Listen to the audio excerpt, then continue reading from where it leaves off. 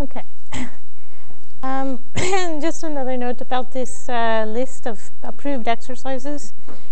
I will be updating it now and then. Like I updated it. Oh, I thought I put up a new version. I didn't change this here, but I need to. Yeah, this was actually changed this morning, so I have to make sure I have the right one up here.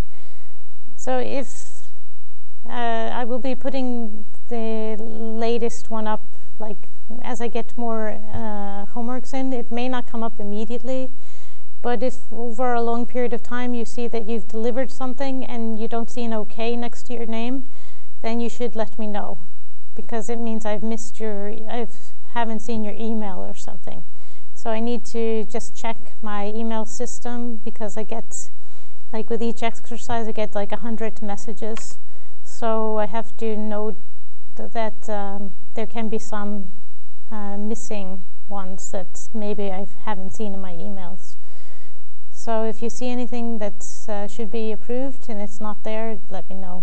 And eventually, if you don't have 3 approved exercises, I will not deliver your name to take the exam. So you need to deliver the exercises in order to take the exam.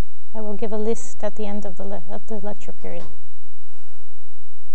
So on the last lecture, I will give a list to the study administration, and they will say that the people on this list can take the exam.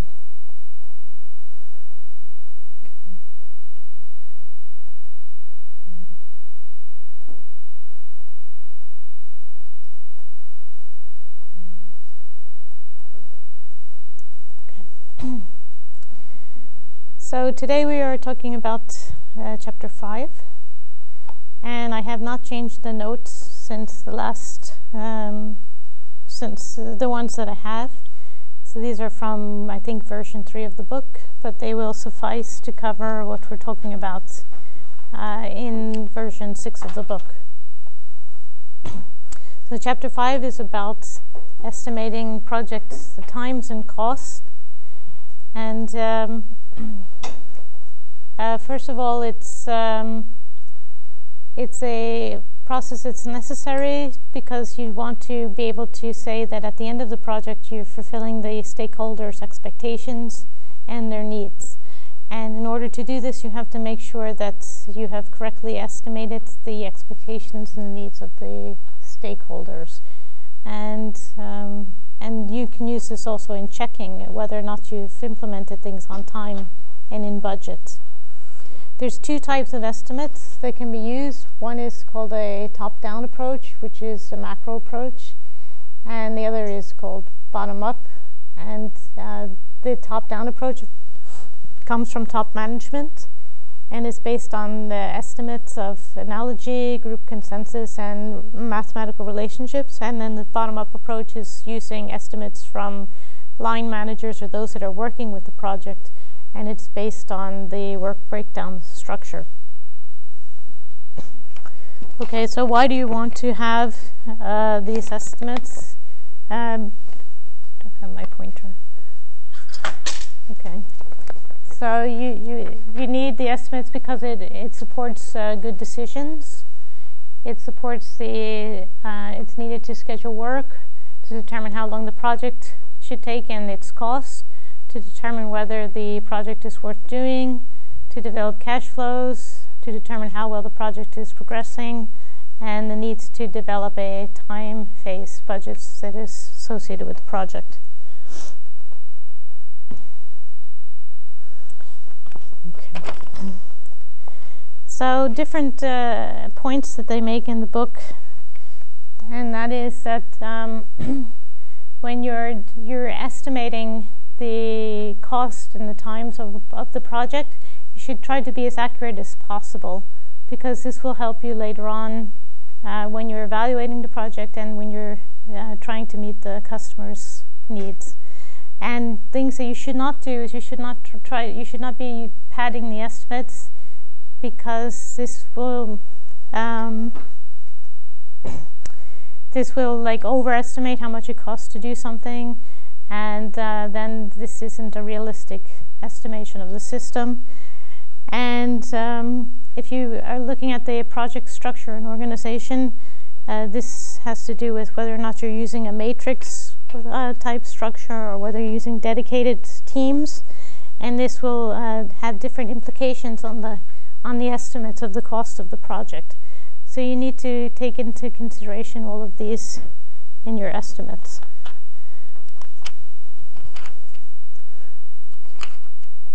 Okay.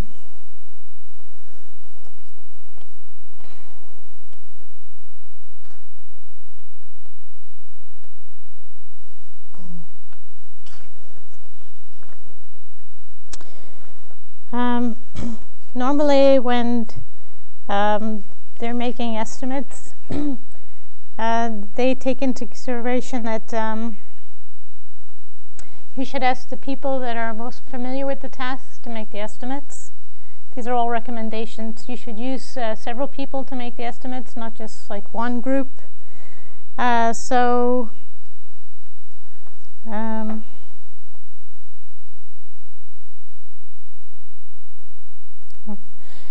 You should use normal conditions when you're making the estimates, and not to use like special conditions. So this is basing on experience. This is basing it on group decisions, not just individual decisions, and normal conditions. And then you should use consistent time units. So if you're measuring things in terms of the work month, you need to do this on all of the points in the work breakdown structure. So use that as the base time unit across the whole project. If you're using minutes, then you use minutes across the whole project, but you have to use a consistent time unit.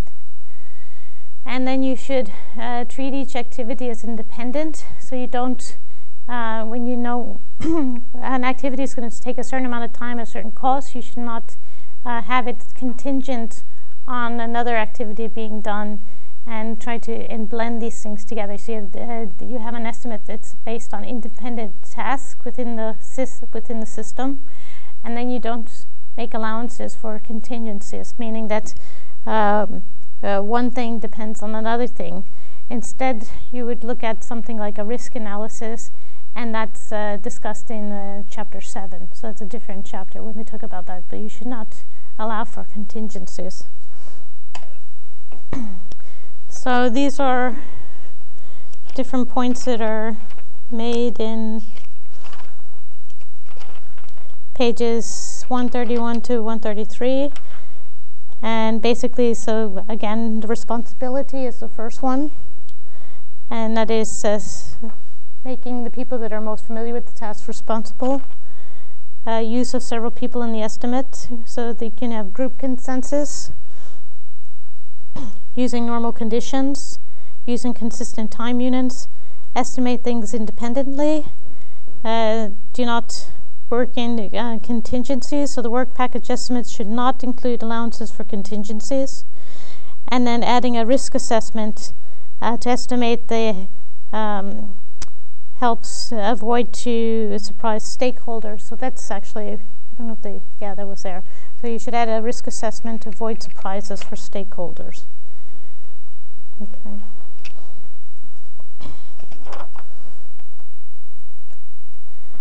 So in terms of the two systems, the top-down versus the bottom-up system, there's different conditions that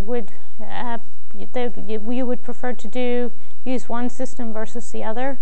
So when you have a macro or a top-down system, you're doing it because you need to have a strategic decision making. You have high uncertainty. You have an internal or small project, and you have unstable scope. And when you have bottom up, you have cost and time that's important, fixed price contract, and the customer wants details. But in truth, you usually have a need to do both top-down and a bottom-up approach. So it's not that you're using one in exclusion of the other. So in actuality, you're using both systems. You make a rough top-down estimate, and then you develop a work breakdown structure and organization breakdown structure, and then you make a bottom-up estimates, and then you develop schedules and budgets based on the bottom-up estimates. So the output of the top-down estimates is the work breakdown structure and the organization breakdown structure, and then the output of the bottom-up estimates is the schedules and the budgets. And then you try to reconcile the differences between the two estimates to make them be more or less the same types of estimates.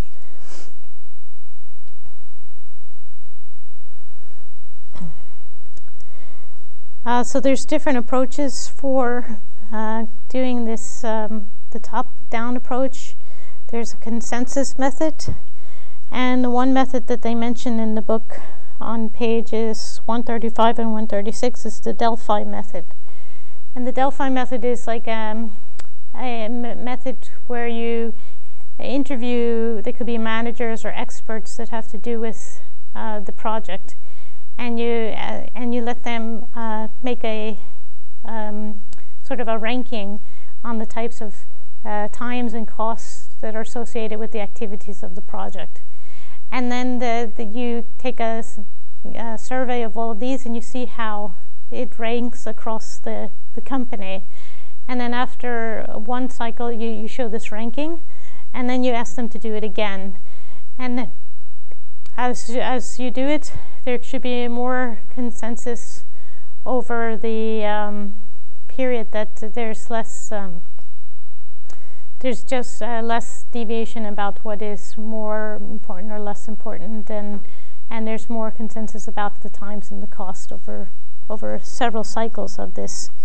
But basically, it's a group method where you're asking the experts to give their opinion, their subjective views, and after a while, there's a consensus based on the group's decision. And then the ratio method is described on page 136, and that is, for example, they talk about if you have cost per square feet, this would be like a ratio for like building a house. You might have a house that's 2,700 square feet and costs 160 per square foot, and then they estimate how much it would cost to make the house based on these ratio units. The apportion method is described on page 137, and also there's a picture of that in figure 5.1 on page 137, and this is based on historical cost figures. So I believe that's here, and you can see that maybe they had former projects that estimated the amount of cost in each of these particular areas in the work breakdown structure, and then they consider this as a proportion or percentage of the costs in each of the areas. So it says, for example, the foundation might represent 3% of the total loan, framing 25%, electric plumbing 15%, etc. Payments are made as these items are completed. An analogous process is used by some companies at a proportion cost to deliverables in the work breakdown structure. So they associate the costs with each of the deliverables that are broken down according to a percentage in this structure. Okay. The next method is a function point methods for software and systems projects, and an example of that is given in tables 5.2 and 5.3 on page 138. Let's just go to that. So this is an example of you would have the number of inputs or the number of outputs in a particular, say you were creating a software program. Then you would put in the number of inputs that you would have to do, and the number of outputs, and the number of inquiries, and number of files and interfaces. And whether or not this is of low complexity, average complexity, or high complexity, you would fill it in. And then you would figure out the number of points in the point counting process. And the idea is basically as you get, you're estimating the labor costs based on the number of actions. And then the number of actions are functional points in the system. And that you have, you also have historical data on what is the cost per point, for example. So say you have something that is going to be 5 points, and then you know historically that is going to cost you in terms of labor like 20,000 or something like that. So you're trying to figure out what is going to be your labor cost based on the size of the project. And you're estimating the size of the project or the complexity of the project based on these number of points. So this is just a way to kind of quantify the size and complexity of the project and associate that with historical data on labor costs. So this is number of points, and then in this case they have figured out that the number of 15 points on inputs, and it has a complexity rating of 2, and then it has 5 points on outputs and a complexity rating of 6, and so then it multiplies out to get the total size of the project in terms of points. And what this means, this 660 doesn't mean anything in particular, but if they have like some historical data on the cost associated with different point ranges, then they know approximately how much that is going to cost them. Okay, so these are all kind of quick ways.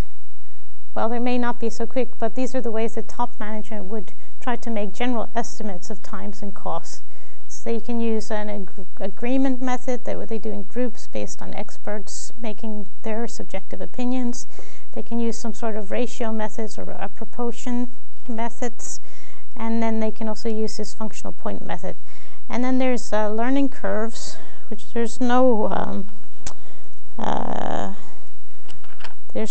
figure for this, but if you look in the appendix, there's a appendix 5.1 on page 155. There's an example of a learning curve, and the learning curve means that as you do things in a number of times, you get better at doing it, and maybe it costs you less to do it the next time. So this is learning curves. And then on page 155, there's a table that looks like, I can try to draw this up here, has units, and then it has labor hours,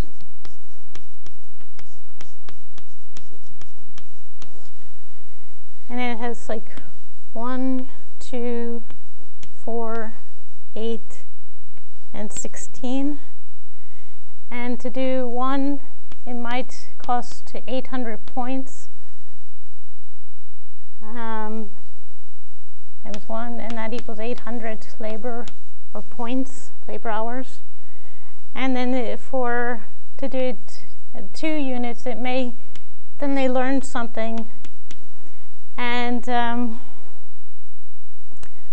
they learn something, so they do it a little bit more efficiently. So maybe at a learning curve of 0.80%.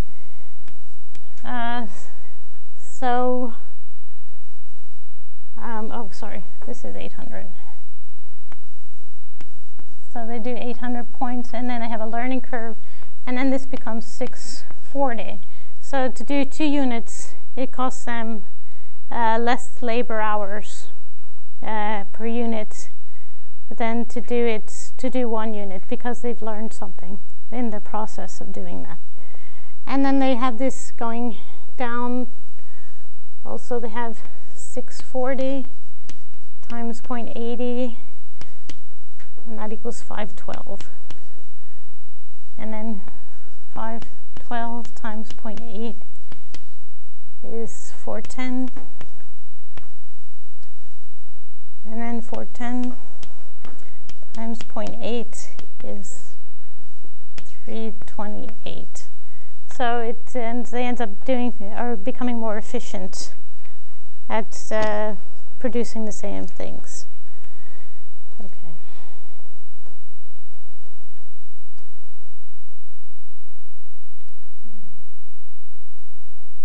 Okay, so then you have different types of bottom-up approaches, and the bottom-up approaches are the template method, and that is discussed on page 139.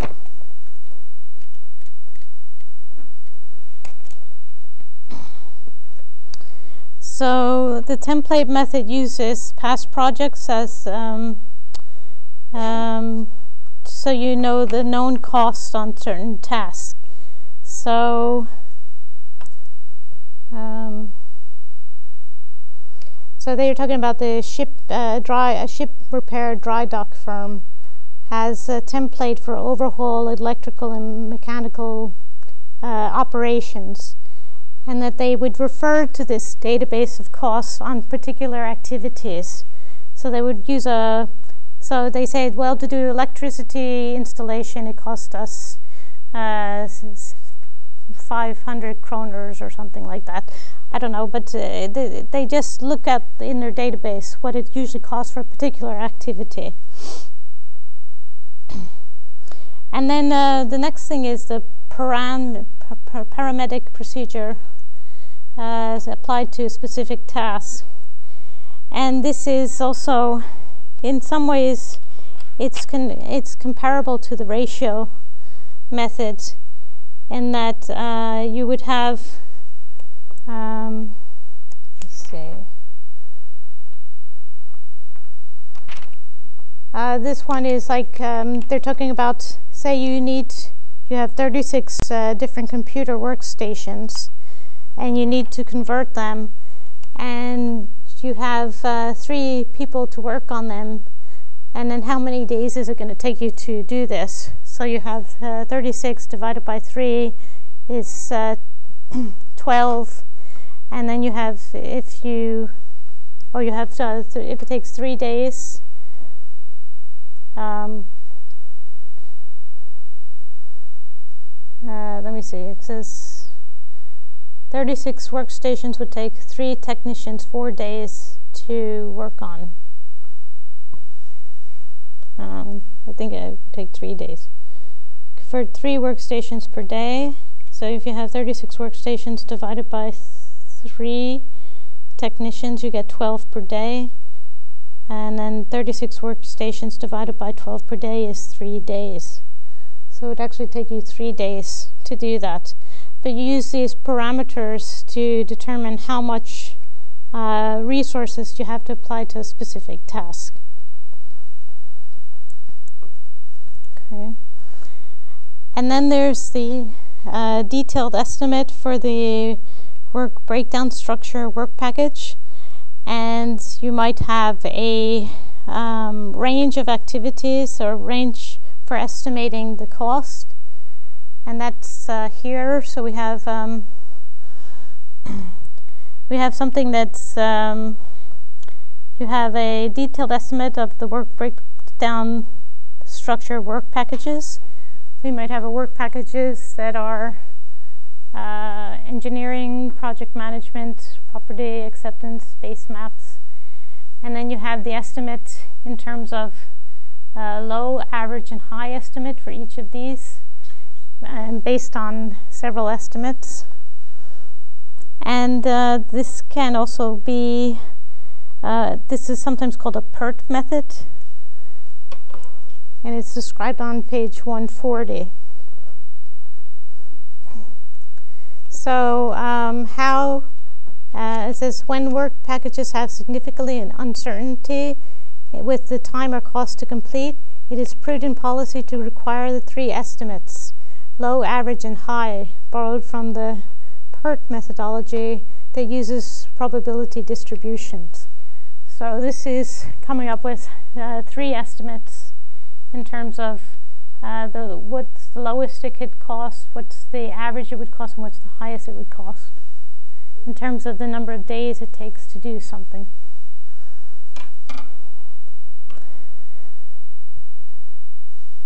And then there's a hybrid estimating method. And the hybrid estimating method does, it estimates the current phase in a lot of detail, and then it estimates the future phases in the less detail. So those are,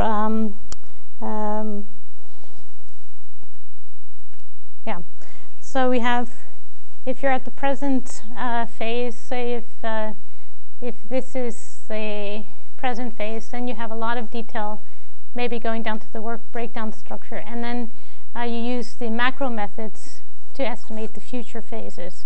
And then when you get to the next phase, then you do it in detail, and then you use the macro estimates for the future phases.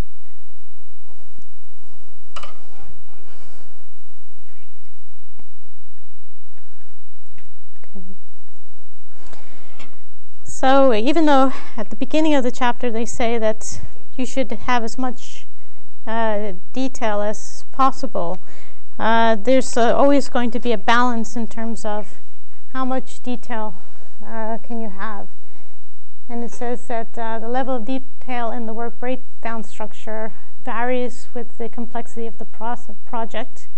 Excessive detail is costly because you need a lot of information to get this detail, and it can create a lot of paperwork. But insufficient detail will be costly because it means you don't have enough information to you're not focused on the goals, and maybe you're doing a lot of wasted activities. They have some examples of projects in the book, and one of the snapshots is from the Council fumes as the tram tail unfolds. And this is an example of a project where they hugely underestimated the cost for doing something, and then they were not able to implement it because they had underestimated the actual cost. So that was a case of not getting enough details.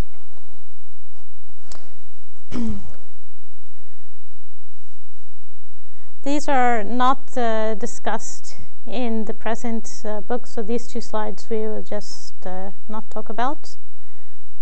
Okay, so these are things that are not, these two slides are not included. But what the book does talk about, and you probably should look at it, I think it's in both version 5 and 6, is figure 5.4 on page 143 is the top-down and the bottom-up estimates. So this figure kind of summarizes all of these different estimates that we mentioned. It has the intended use of the estimates is for feasibility phases, rough time costs, fund requirements, and resource capability planning. And the methods that are used are a consensus ratio, a proportion, function point, and learning curves. And then the bottom-up methods are used for budgeting, scheduling, resource requirements, and fund timing. And then the methods are template, parametric, WBS packages, and range estimates.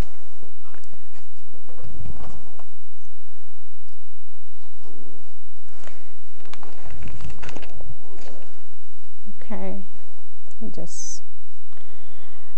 the types of costs that are included in these custom estimates are direct cost and overhead costs, or sometimes they're called indirect costs, and then also general administrative overhead costs.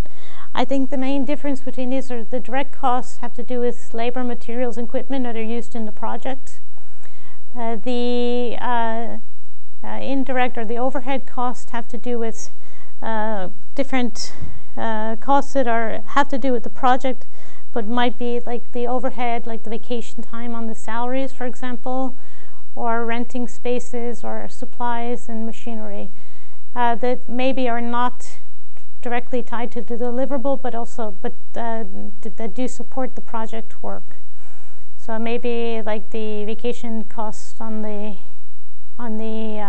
people that are working on the project, for example. And then you have the general administrative and overhead costs, and these might have to do with organization costs that pertain to the organization that's running the project, but not directly related to the project itself.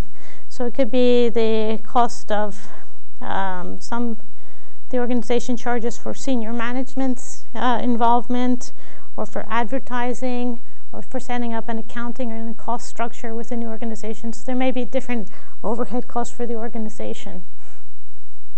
And sometimes if you're applying for projects, they may just they may put these two together and say that these overhead costs are indirect costs and that these costs are direct costs. So it depends on the description of the package or of the project.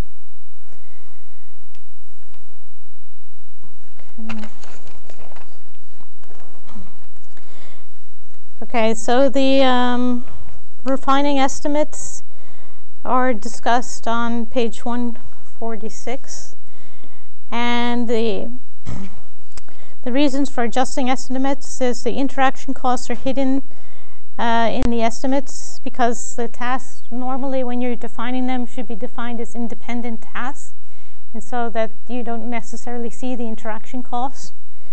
The normal conditions do not apply. They gave an example of maybe you have 3 bulldozers that turn up to the work site instead of 4 bulldozers, and so you have less resources available, and that these are not normal conditions. Then things go wrong.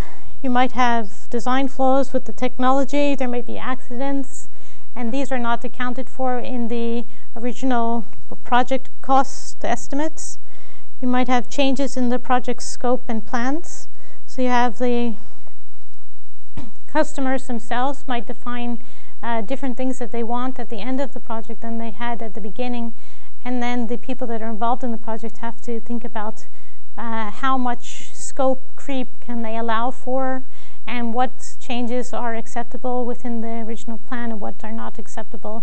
If we try to increase the scope of the project, it usually means it's going to cost more, and do we allow the costs to go up, or do we reduce the quality, or do we take more time? So you have to think about what are your options there. And the idea with this is that even though you make a lot of good plans about estimating costs, you might actually have to adjust these estimates, and these are reasons why you might have to adjust the estimates, because things happen when you actually are in the implementation of the project. And then adjusting the estimates, you have time and cost estimates that are specific activities that are adjusted as risks, resources, and situations. That means that over time things happen, and you have to see what happens in the project over time, and then you make adjustments.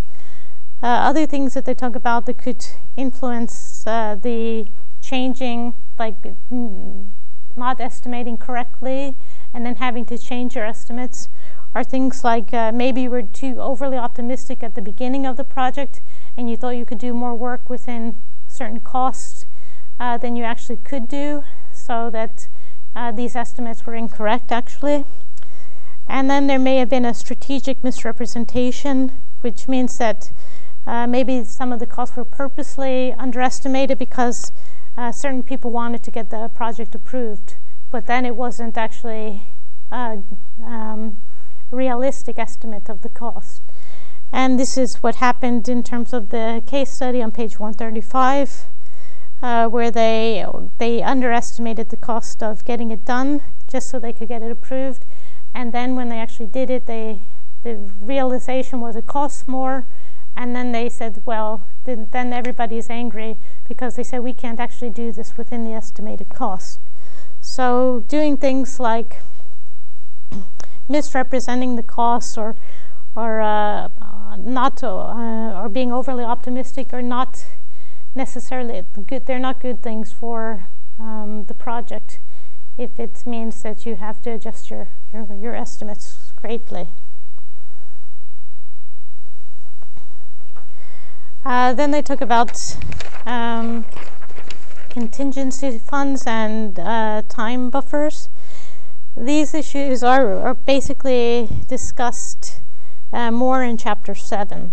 So we won't cover this here, but basically there are different ways to offset the uncertainty, and it's a way to be able to actually complete the project based on the estimates. And then so this will be covered more in Chapter 7. And then in the end, they have that some people might use databases for estimating costs, and this is what was talked about in using the templates. And the idea is that if you create a database, like a company might do a lot of projects, and they know that certain activities cost a certain amount of money for each project that they've done, they put this information into the database, and then with each successive project, they get better estimates and better, they become more accurate with each successive project. So they can, they talked about, like on page 148, there's an example.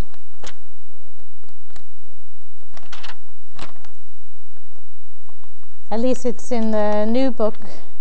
There's a research highlight, mega projects, a special case, and it talks about the big companies saving their data in a database and using a system that's called reference class forecasting methodology. Which page? On page 148. I don't know if it's in version 5, but it's in version 6. And it talks about the reference class forecasting methodology is you select a reference class project similar to your potential project, as for example, a cargo ship or a bridges, and then you collect a range of outcome data as distributed, create the distribution of cost overruns as a percentage of the original project estimates, and you have low and high cost estimates. And then you use the distribution data to arrive at realistic forecasts. And so you're using this information from former projects to help you to estimate the cost in future projects. And it says the benefits are that outside empirical data mitigates human bias. It avoids like some political issues. It serves as a reality check for funding of large projects. It helps avoid unsound optimism, which was listed as one of the problems. And it leads to improved accountability and provides a basis for contingency funds.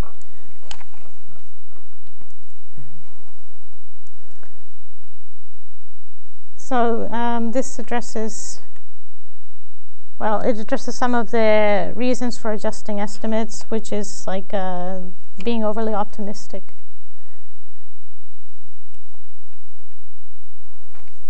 Okay, so that's basically it for this for today and this chapter. So just be aware of the different approaches, top-down and bottom-up approaches.